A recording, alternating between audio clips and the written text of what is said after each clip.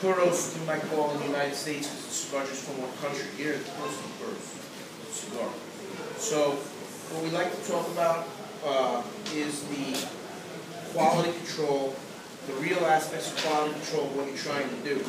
What you're trying to do in quality control is determine which cigars that you're making are good quality and which cigars that you're making are bad quality, so you're able to steer the ship into better quality.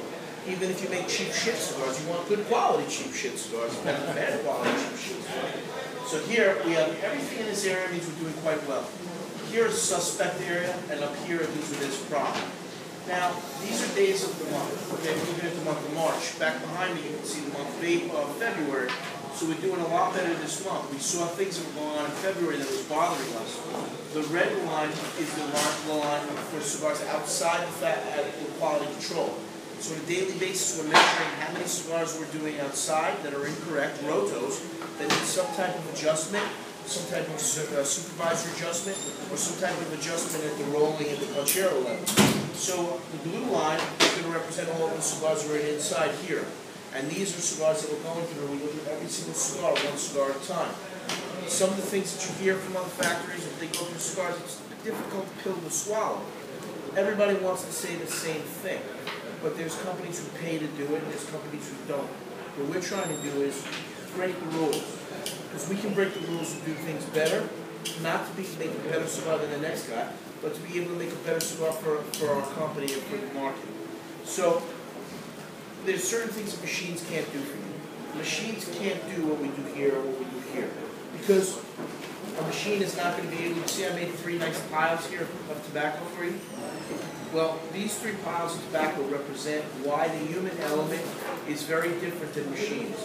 Here at Drew Estate, we believe in putting people to work. Because people are going to check and spot check and check again to make sure that the cigars that we're making are meeting quality standards that we really want to achieve. Now, we tell you in the morning, hey, we want you to make 150 cigars before lunch and 150 cigars after lunch. That's 300 cigars in a day. And we're going to give you the tobacco. We're going to weigh out the wrapper, make sure you have the wrapper. How many wrappies does a cigar got? 1. How many binders does a cigar got? 1.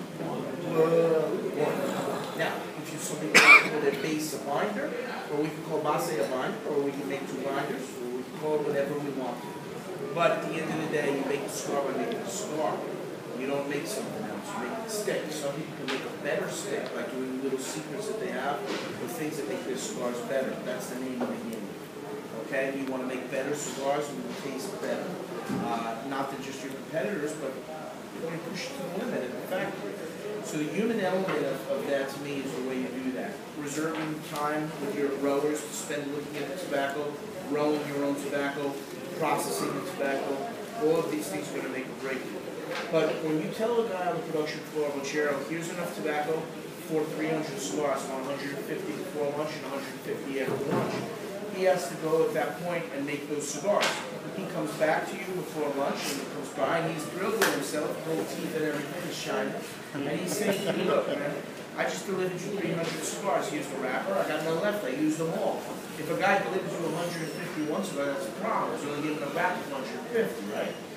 So, if he only gave you 100, that's very cheating. If he only gave you 150 sticks, that means he's doing right. If he gave you 149, there's a wrapper leaf missing. So they're weighing and counting. Same with the binder, and same with the filler. When we talk filler, we're talking yield. You guys hear the yield number. You gotta imagine what that is. When I talk texture, yield, humidity, these are little words of art that I'm throwing at you. You gotta think about them. When I say yield, I'm talking about the amount to make a pound, amount of pounds to make 1,000 units. Always the same. We're talking yield on, we talked about it one time with Connecticut, ASP tobacco. Costs you about $40 a pound for A1s, $36.50, $37 a pound for 2s, $34 for 3s. Down the quality level you go, depending on what cigar you're making.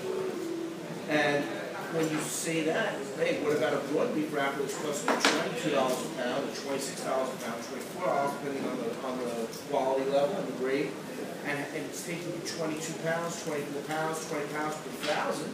Means it's taking you 20 pounds or 23 pounds of tobacco to make 1,000 units, right? What's more expensive? Connecticut at 40, broadleaf at 22. Connecticut at 40, wrong. It's the broadleaf at 22 that's costing you more money because your yield is worse.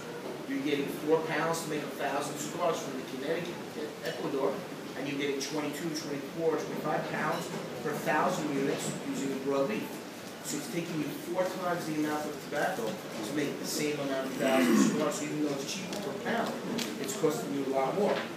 All these things that I'm talking to you about, they're business related, they're tobacco production related, but all of them are important because every penny counts.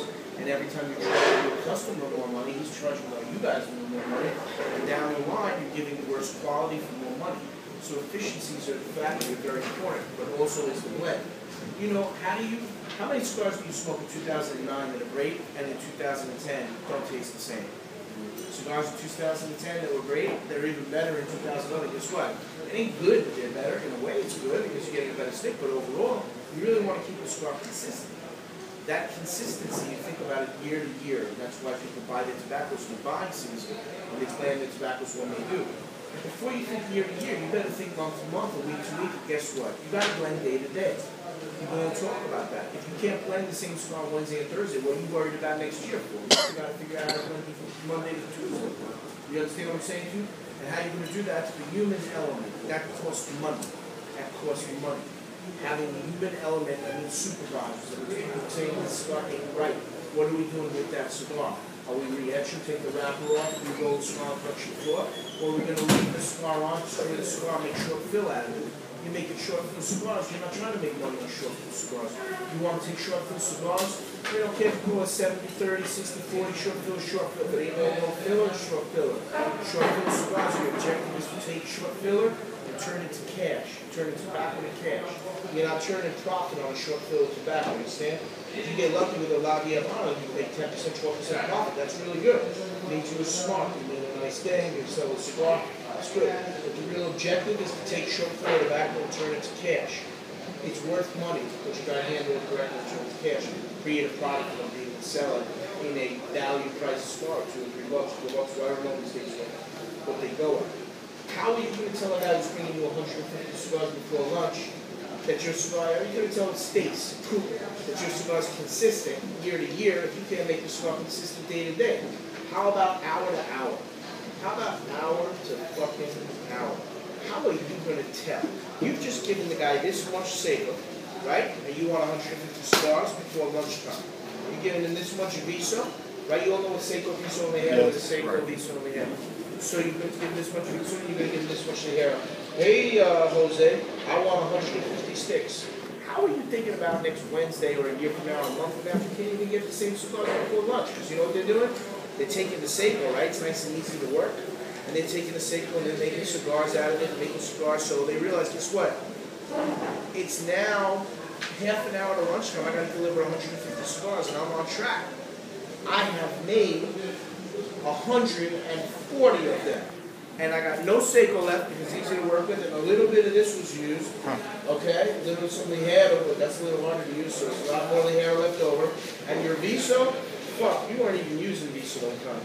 So guess what? You got no Seiko left, a little bit of this Viso right here, and way too much Ligero. And you have to deliver another 15 cigars before the end of the day. How are you blending? You didn't make the blend, well, they went the right way. You were making the blend the way you want to make the blend. So what is our goal? We've got to make sure these piles are moving down together. We have to sit and monitor. That's every 15 minutes. Every 15 minutes. That costs money. Doing that costs money. But it's achievable. It's to the level of where do you want to be in 5 years, 10 years, 20 years? Biggest, smallest, best quality. Look at the drone. They don't care how big Drew Estate is. They don't care how big Pepin is. What they care about is making quality. Consistency every day. Point in Nicaragua, same fundamentals. This is about creating, they're happy with the size of the company that they got. They're looking to create a quality product so they have it passed down generation to generation. Other companies like Pepin, he's looking for quality too, but he wants to be the biggest in the world. So, and Oliva, same thing, they want to be the biggest factories in the world.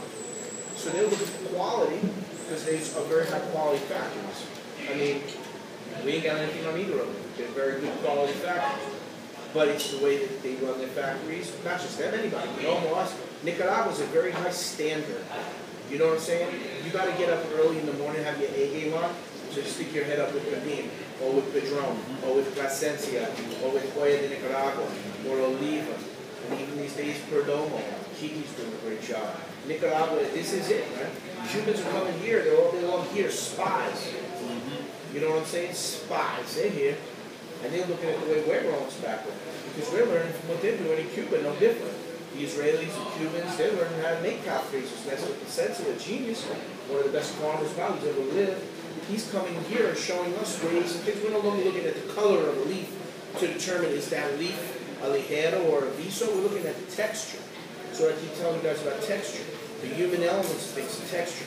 People talk about rolling cigars and about why a company's successful or not successful. Oh, because my limited edition this, or my vintage this, or 1923 I made that, and everybody's going to talk about marketing. But guess what? Some of the things, see, that's a Rota that never will be quality control.